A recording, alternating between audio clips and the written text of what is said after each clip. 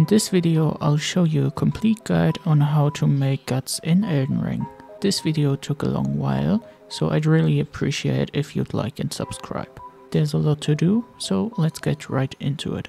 We start with the character creation, of course. Once we enter Limgrave, we have a few things on our checklist. First is Torrent. On the way we grab the smithing stone and afterwards head up to Stormhill Shack, where we grab this golden seed. On our way to Alexander, we let a troll break the statue for another 5 smithing stones 1 and our first smithing stone 2. Once Alexander is freed, we grab another pair of smithing stones on this bridge and make our way to Caelid, where we check off the second thing of our list, the great sword. But we can't wield it yet, so we TP to the gate from Grace. From there, we will kill Kenneth Haight for his golden seed and grab the wondrous physics as well as our first sacred tier. We use the teleporter to Gurang and grab the golden seed on the way to Lannis Rise. Here we will farm a couple of runes with this ball until we're able to wield the sword. Back at the third Church of America, we go south, grabbing the spike cracked tier and the golden seed in front of Fort Haight, where we collect the first piece of the Dectus medallion. We teleport to the Church of Eller, talk to Rani for the summoning bell, and ask Kael about the Howling in Mistwood. Before we return to Fort Haight, we visit the nomadic merchant on the beach and buy 2 smithing stones off of him. Back at the fort, we travel to the Mistwood ruins, snap and talk to Blythe, and collect the smithing stone 2 in this chest. Now we teleport to the Aegir Lake North Grace and head south again to this time help Blythe in his battle with Darrell. Once that is done, talk to Blythe outside until he mentions EG and then go further south. We find 3 smithing stones 1 on this bridge and another smithing stone 2 right here. From this grace go south to get a golden seed and then make your way to the Kelu Baptismal Church for another sacred tier. Get the grace nearby and go down this way and over the bridge to the Church of Pilgrimage and the 4th Church of America for another 2 sacred tiers. TP back to Stormhill Shack and follow this way to Leonia of the Lakes.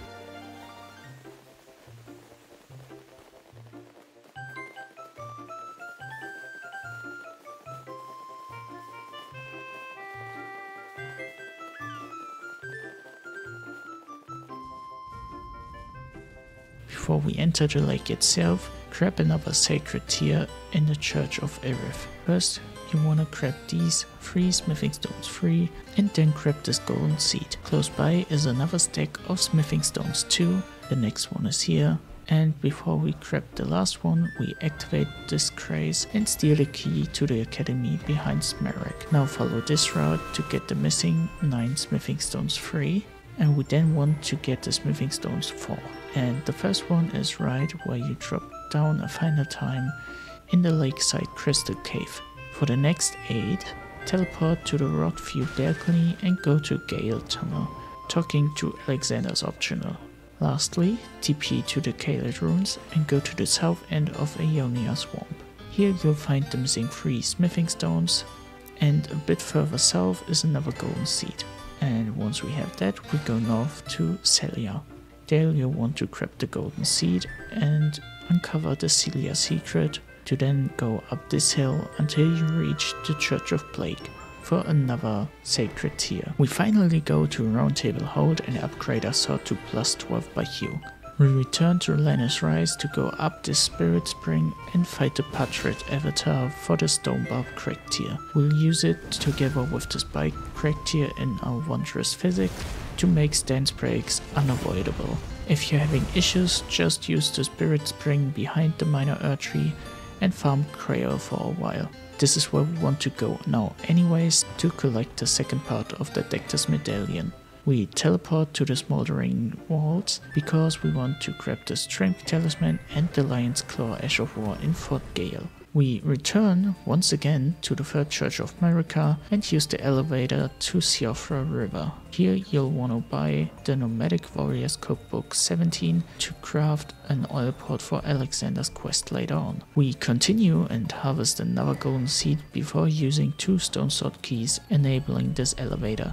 At the top we visit the Great Jar and fight his 3 champions to receive the Great Jar's Arsenal Talisman. We now make our way to EG and tell him about Blythe so we can buy the Carrion Filigree Crest Talisman. We return to Raya Lucaria and use the key to get to the main gate, where you can get another golden seed in the northeast. Then use the key again at the northeastern sigil and make your way to Bellum Church for a sacred tear. Head down for a golden seed and a smithing stone 5. Then teleport back to the church and make your way to the Dector's Lift Grace. Before we use the lift, we want to go to the Church of Inhibition and collect yet another sacred tear. Now we return and use the Grand Lift of Dector's. On the Altar's Plateau, make your way to the Erdtree Gazing Hill and then north to collect the golden seed. Use the teleporter on the bridge and collect the village grace. We will be collecting another golden seed and sacred tear before teleporting back.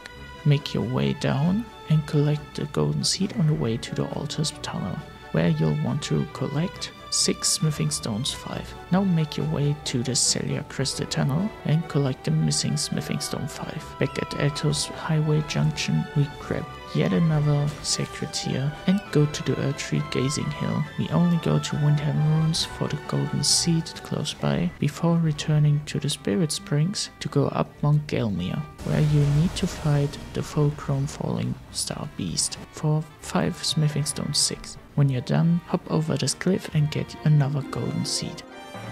You'll find another falling star beast close to Altos Highway Junction on the south of the stairs that lead into the city. Then pass the 2 tree sentinels and grab the 3 golden seeds in the area.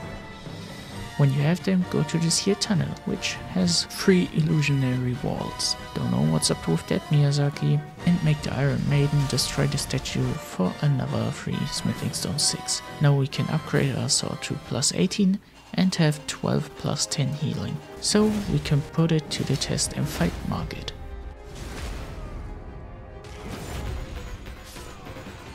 In Stormway Castle, try to complete Roderica's quest for another golden seed. I don't know why, but it bugged out for me. But there's another golden seed before Godric's boss room, and then you can whoop Godric's multiple hands as well.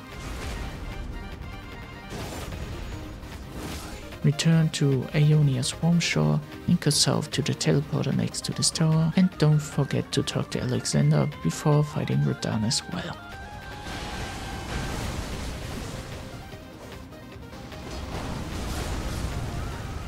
After you finish Radahn, don't forget to talk to Alexander before you continue. Now that we have 2 great runes, we go and fight the Draconic Tree Sentinel to enter the capital. Just make your way through and don't forget the golden seed on the way to Godfrey's spirit. With him out the way, we finally arrive at the Erdtree and fight against Morgoth.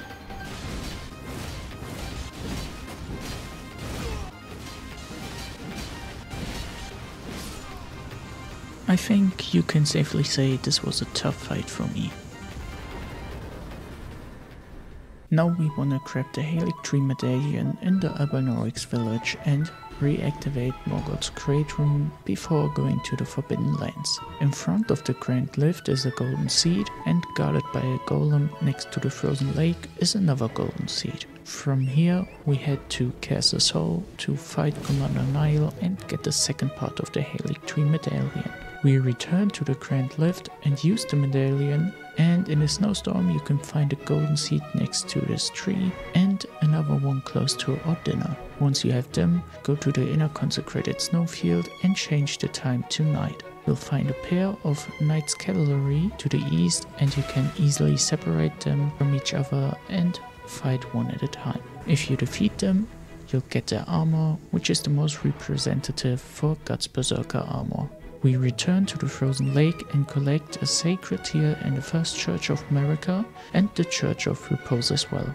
We grab a golden seed close to the Fire Giant's boss room and teleport to Leonia to free Alexander once again, but this time with the oil pot. His next location is close to the Windham Ruins, through the cliff and at this magma pool, where you have to fight this worm to talk to Alexander in peace. Exhaust Alexander's dialogue and find the minor Erdtree of the snowy mountaintops, so we can replace the Spike Crack tier with the Crimson Bubble tier. There's nothing else we can do, so we fight the Fire Giant, burn the Erdtree, and make our way through Farum Azula and fight the Godskin duo. I use Bernard's help, alternatively you can do it alone or with sleeping pods or something else. We bring the bell bearing to the Twin Maiden husk in the Round Table Hold and buy the missing smithing stones 7 and 8 as well as 2 stone sword keys. Then upgrade your weapon to the maximum of plus 25 and return to the Dragon Temple altar and follow this route to find the Golden Seed and Alexander's last location.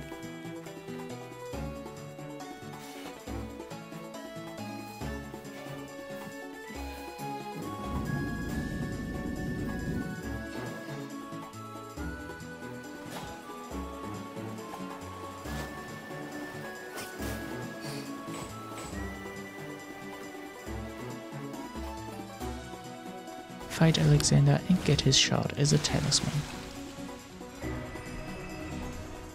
I was missing a golden seed because Rodrigo's quest bugged, so I teleported to the Overworld Phantom Tree and fought the tree spirit in the southwestern camp.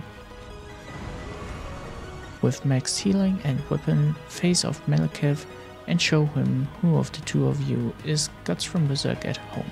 With the capital turned to ash, teleport to the Forbidden Lands and enter the capital this way to get the Erdtree's Favor plus 2 talisman. We then fight Gideon, Hoalu and Radagon and the Elden Beast in a boss rush manner. Now we have everything in our possession. Heavy Greatsword plus 25, Knight's Cavalry Armor, Greatjar's Arsenal, Carrion Filigree Crest, Shard of Alexander and Erdtree's Favor plus 2. Alternatively, you can get the Pulley Crossbow next to the Craftsman's Shack on Mount Gelmir, the Jar Cannon at the end of the Volcano Cave, also on Mount Gelmir, as well as the Blessing of the Erdtree in the Queen's Bedchamber, Golden Vow at the Corpse Den Shack, and Flame Grant Me Strength behind Fort Gale. I used the Dragon Communion Seal that can be found in the French Folk Hero's Grave just because the look is fitting. A rune level 150 character should then have 40 Vigor, 60 Mind, 40 Endurance, 60 Strength, 16 Dex, 9 Intelligence, 38 Faith and 10 Arcane. That's it with this video. I hope you enjoyed it and that this video could help you. Check out my Twitch, I'll start the DLC there with this build. I hope to see you there, dear Tarnished.